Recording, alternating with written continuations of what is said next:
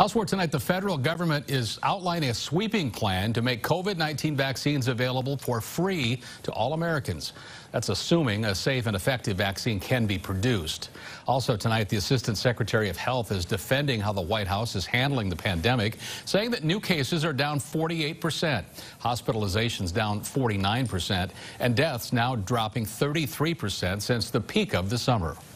These gains could be fleeting or even reversed if we do not continue to follow the national plan and exercise personal responsibility, especially wearing masks and avoiding crowds.